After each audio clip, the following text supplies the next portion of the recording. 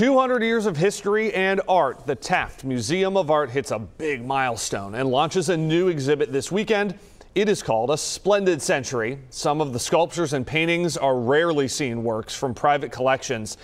We want to talk more about this. We're joined now live by Sarah Dittlinger. She's the Senior Manager of Marketing for the museum. Sarah, thanks so much for being with us here at noon.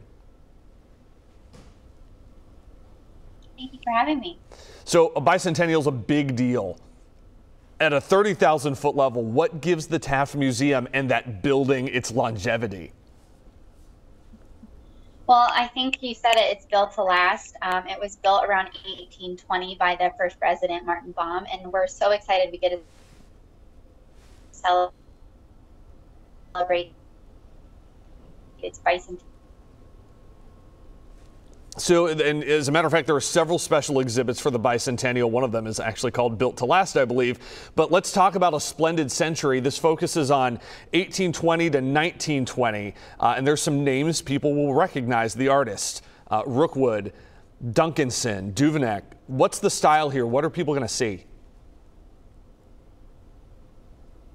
So it covers the first 100 years in which the house was inhabited by our historic residents. So from Martin Baum to Longworth to the Tafts, you'll see quite a range there, but it really gives you the insight into what they would have experienced in terms of the artistic landscape. The house itself was this bustling, artistic, creative zone that we know it today. So it really allows us to see the diversity in the artists, what they would have experienced that time period, and even things that maybe we don't know about it that the stories are telling that are really pertinent to today.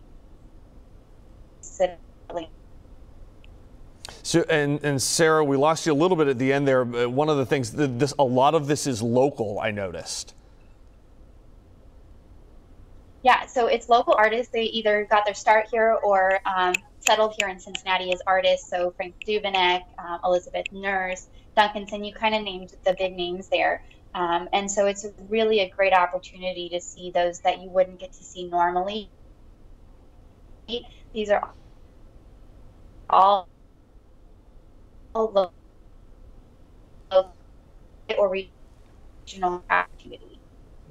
All right, Sarah with the Taft Museum of Art, thank you so much. Congratulations on a bicentennial on this new exhibit opening. It's the first of a few. So if you want to take a look at the art that has inspired this era, here's how. The museum, as you know, it's on Pike Street down there in downtown, in that corner of downtown. It's open Friday from 11 to 4, Saturday and Sunday 11 to 5. Tickets are $8 to $12. You can buy them online at taftmuseum.org/tickets. Admission on Sundays is free. Check it out and congratulations.